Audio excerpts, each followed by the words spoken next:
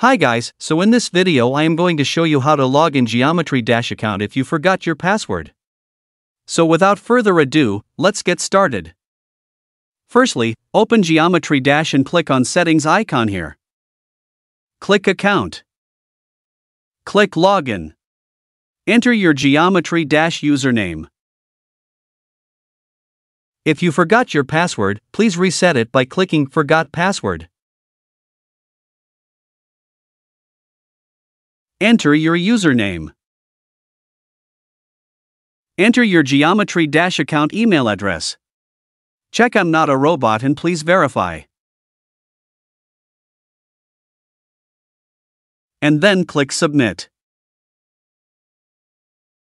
Geometry Dash will send you an email containing a link to reset your password. So, please open your email.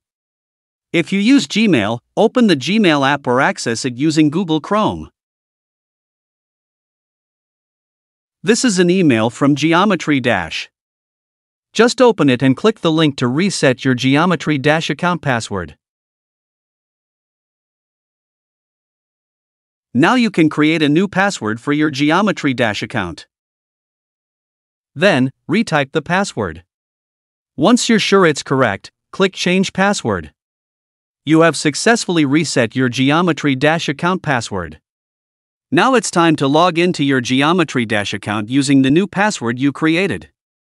Return to the Geometry Dash login page. Enter the username and password you just created. And then click Login. And yeah, now you have successfully re-accessed your Geometry Dash account which you previously forgot the password for. That's the tutorial on how to log in Geometry Dash account if you forgot your password. I hope this video will help you. See you in the next video. Thank you.